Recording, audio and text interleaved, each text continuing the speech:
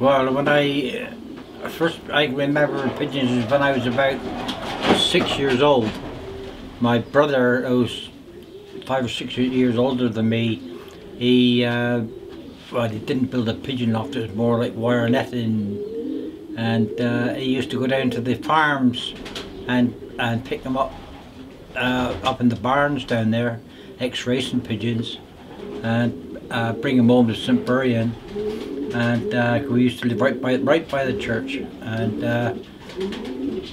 I can remember after they'd been in a few days, I would let them out thinking they would stay, but they would go straight back. They would go up on the tower, and then you'd see them all of a sudden go straight off in a straight line for home. And then a few days later, my brother would go down there on his bike and a hessy and sack and pick up another lot and bring them back. And I had them until I was about 14, and then I went to Scotland on a holiday with my auntie and stayed up there for 5 years. And then I joined the Territorial Army. I had a big accident. I was dispatch rider for an officer, and I got hit by a flying lamppost at 70 miles an hour.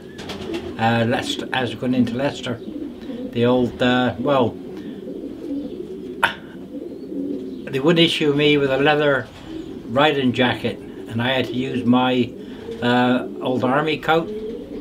And my brother, who was a dispatch rider as well, because I can't remember nothing, he said that it caught in the back wheel and it threw me off, and it hit this lamppost when I was flat out at 70 miles an hour trying to keep up with this officer, and it broke a cast iron lamppost up in the bend, and I broke my spine in 3 places and dislocated it, 11 ribs.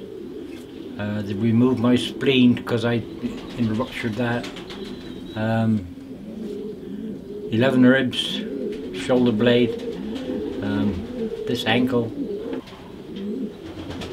I was engaged to a girl at the time, and after that, I think I was different. But you was paralysed for 2 years. I was paralysed for 2 years. I couldn't walk, and they told me I'd never walk again. And I woke up one morning and I don't know, something was touching me with a feather, and it came back in this leg, and they said, "You're a lucky boy. You got used to your left leg, but your right leg is no good." I said, "You told me my left leg was no good. Now that one's going to be all right." So I used to spend hours in the gymnasium, and until I got this one going again. And then I had to learn to walk, and I had to learn to run.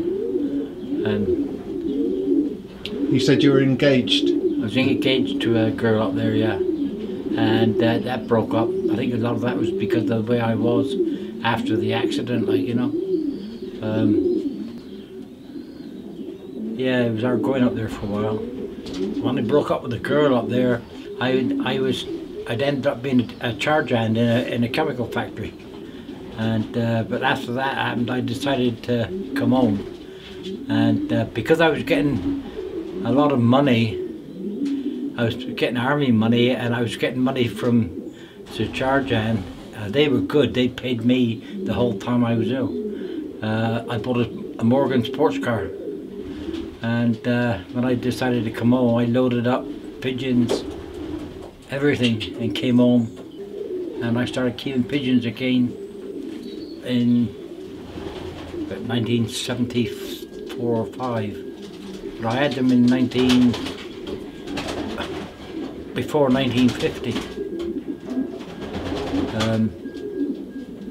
But I've always had them, and I don't know what it is. Once you have them, you can't stay away from them. Is it always been about having the fastest ones? Yeah, always beating somebody else. And if you didn't like it, that was better still. Somebody beat you this week, you shake his hand and say well done. And when you get home, you to think, well, I won't use the language, but I used to go down the pigeon loft with a stick, but I didn't win. And I'd run it down up there, calling them all the names under the sun. And all the pigeons would be standing on their perches looking at me, you know. But Yeah, it was always.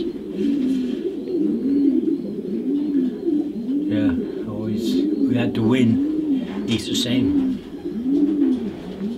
You know, he's well done to anybody that's beaten, eh? But you know they've had the ghost on the beat you, like, you know.